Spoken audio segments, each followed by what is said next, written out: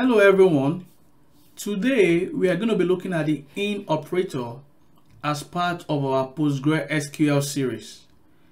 If you have not watched my previous video as part of this series, I will highly encourage you to go and watch those first before jumping on this one. And if you are new right here, I highly encourage you to subscribe and press on the notification bell so that you can be notified whenever we drop our videos. Alright guys, now let us understand what the in operator does, or how do we use the in operator. But before that, let's first of all run this query right here, this simple query: select star from actor table. As this is part of the DVD rental database that we have been using in this series. If I execute this, very good, you can see that this ran successfully and gave us 200 rows.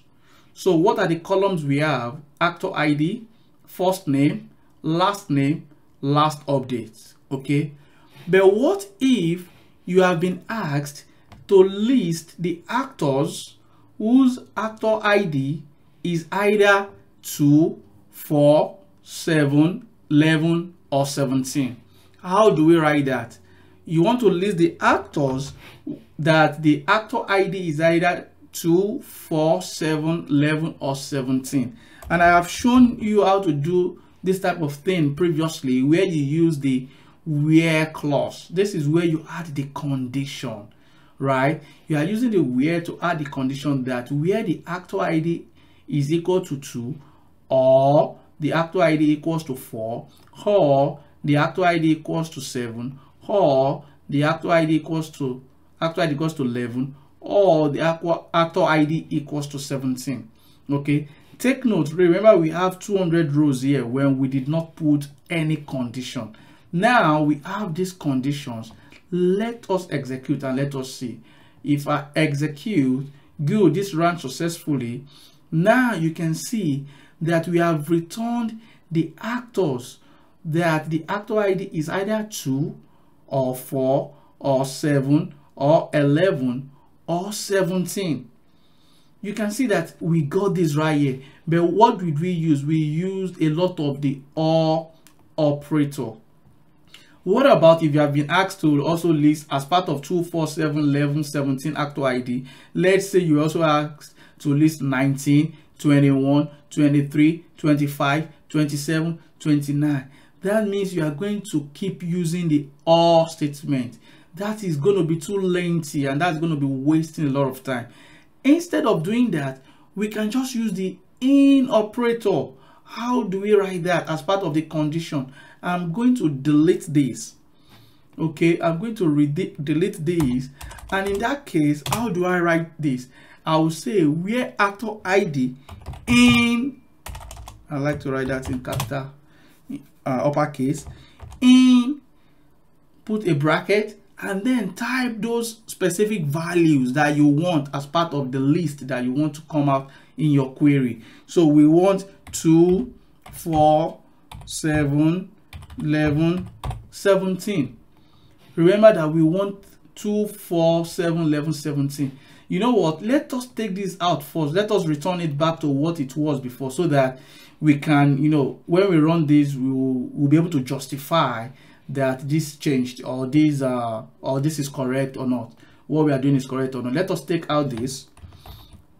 I'm going to cut that. I'm going to rerun this again. Okay, now you can see that we are back to what it was before. All the rows, 200 rows. Okay, now let me put my condition now using in. You can see I have where actor ID in 2, 4, 7, 11, 17. Okay, if I run this, what do I have? Very good guys, you can see this has run successfully. Now we have actor ID 2, 4, 7, 11, 17. 5 rows as well, just like what we had when we use the OR statement.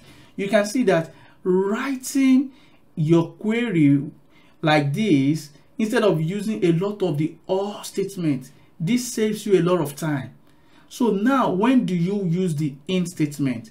When you find yourself using a lot of OR operator, then in that case you can just put those values inside this command using the in operator. right? So instead of, let's say the question asks you to also list, let's say the question has to also list 19, 21, 23, say 25, you know, say 27, you know. So let's assume we want to list all this as part of our query, as part of our output, what we want to return.